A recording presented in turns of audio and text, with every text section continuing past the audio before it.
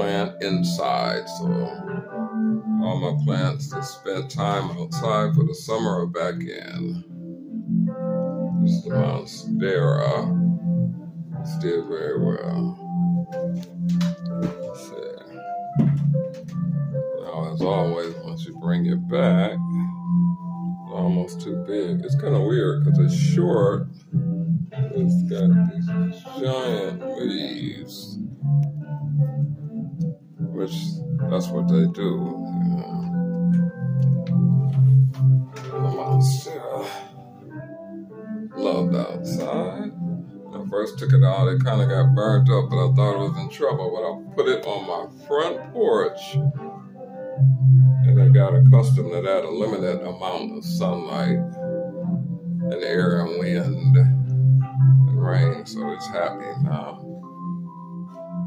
There's my mass cane. It never went out, so it's enjoying being out. It likes being in between these windows.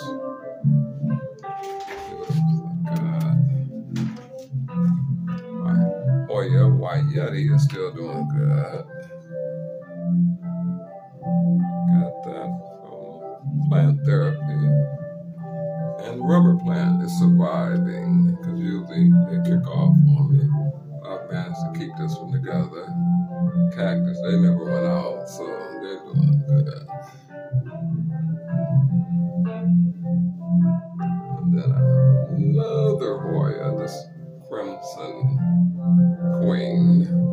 That's just a cutting. I took a bunch of cuttings together and just put them in there, so it'll start a little plant. So that's the music room. Let's see, we got some plants up here. Swiss cheese, another Monstera. It never went out, but it's doing pretty good. Then standard pothos. So all the plants are happy.